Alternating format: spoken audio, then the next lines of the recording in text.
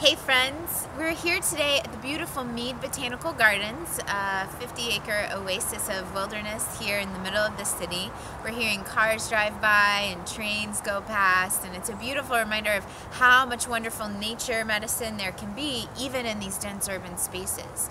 And this morning we're here with one of our ubiquitous urban weeds, and that is Spanish needle. Bidens alba, or sometimes listed as Bidens pilosa, is the Latin name of this plant, and it's in the Asteraceae family, which is commonly called the daisy family. So you can see its beautiful little daisy flower here really giving away its botanical relatives. And this little weed is an amazing medicine. There are 200 species in the Bidens genus found all over the world, and many of them are used both for food and for medicine. Now in terms of food with Spanish needle, I love to pick off these beautiful daisy flowers and use them to adorn salads. They are edible and they have a little bit of a peppery flavor.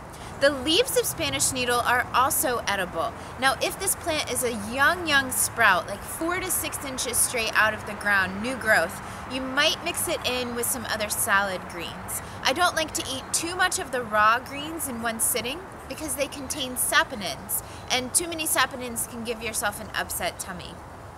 However, the leaves of this plant cooked are actually really delicious and also very nutritious. We treat these leaves like a pot herb, which means that we will boil them or saute them, cook them kind of like you would kale or spinach. Recent studies have shown that Spanish needle leaves, when cooked, have a broader spectrum of minerals than our domesticated spinach does, so a little bit more nutritious. And of course, as a wild food, these foods also give us a little bit of that spirit of the wild, or that essence of the wild, that many of us living in a domesticated life in the city can often use a good dose of. Now, not just a food, Spanish needle is an amazing medicine, and it's also the aerial parts, or the leaves, that are primarily used. It's an incredible antimicrobial and especially an antibacterial. In Stephen Buhner's book on herbal antibiotics, he notes Spanish needle is a systemic antibacterial. And that means that it supports all over the body bacterial infections. It's known especially to be useful against Staphylococcus, E. coli, and strep bacteria, as well as dozens of other strains. Really makes a strong medicine when you tincture it in alcohol, but you can also use the leaves in a tea form as a water extraction, and you'll still find a really potent medicine.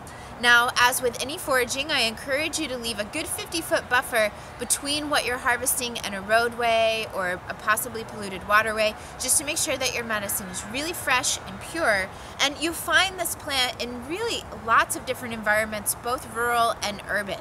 It's a very common weed for us to see here in the city of Orlando. It does grow further north, as well as lots of other species such as Bidens frondosa, which is also used as an antibacterial medicine. I do want to note that part of the importance of Spanish needle is that right now in Florida, it's an incredibly important food for pollinators. So leave a little patch of Spanish needle in your yard in its flowering form to support the bees and the other local pollinators. Let a little patch stay wild. Don't harvest too many of the flowers. You'll notice pollinators will start to gravitate around these flowers. It's such an important food for them, and we know how important it is right now for us to support our local pollinators. So Spanish needle, Bidens alba, check out your yard, see if you have it there, let us know how you use it. Leave a comment below. I love to share our experiences so we can all learn together.